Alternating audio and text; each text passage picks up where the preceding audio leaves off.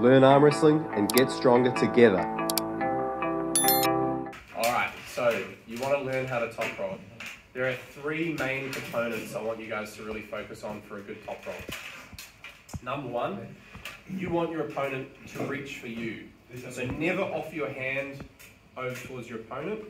Offer your hand nearly over top of your own pad. Then your opponent reaches across, inevitably their hand has to drop down and you're going to end up with a higher hand position. Next, so that's number 1. Next step, when we close our thumbs, we want to make our thumb as big as we can. If you just close neutrally like that, so this is your pronation chain coming down your hand, down from your fist, this top knuckle down through here. You want your opponent to not cover that.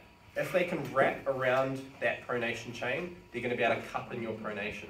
So by pushing your thumb out, it's making this surface around here much bigger and your opponent can't reach around your pronation chain. So if we have an example, so I'll just neutrally close my thumb and then come in for a close-up of our hands. So if you look here, now when he closes his hands, this is my pronation chain going well within his fingers here. But now if we open up, now I make my thumb nice and big, I push it out. Now when we close, my pronation chain is going along his fingertips and it's much easier to then get outside of his hand.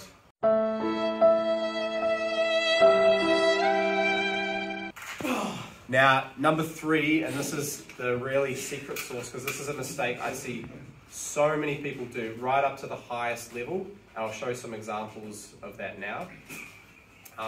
It's cup. I see so many people trying to get their shoulder in to get a bit of shoulder pressure, which is good, but then that forces their hand to go backwards.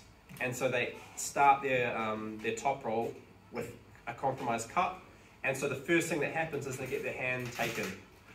So instead of starting with my hand backwards like this, maybe come around the other side. So instead of starting with my hand backwards like this, I want to start with cup. But you can see we're not going to get this as a legal start, right? The ref's not going to be happy because I'm cupped in.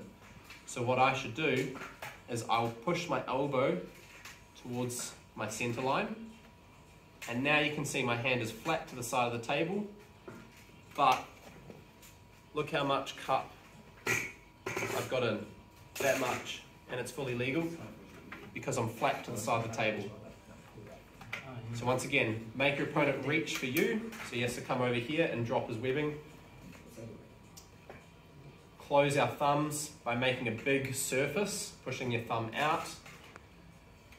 Close your hands, making sure you're on the positive side of neutral with your cup, but still flat to the side of the table for a legal start. And then go.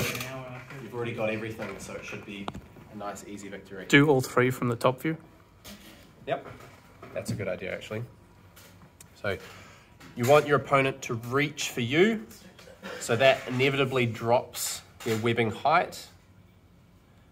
Number 2, you want to make a big surface with your thumb so that your opponent can't wrap around your pronation chain. So now my pronation chain is in his fingertips, so it's easy to break out. And number 3, you don't want to start with your cup backwards like this.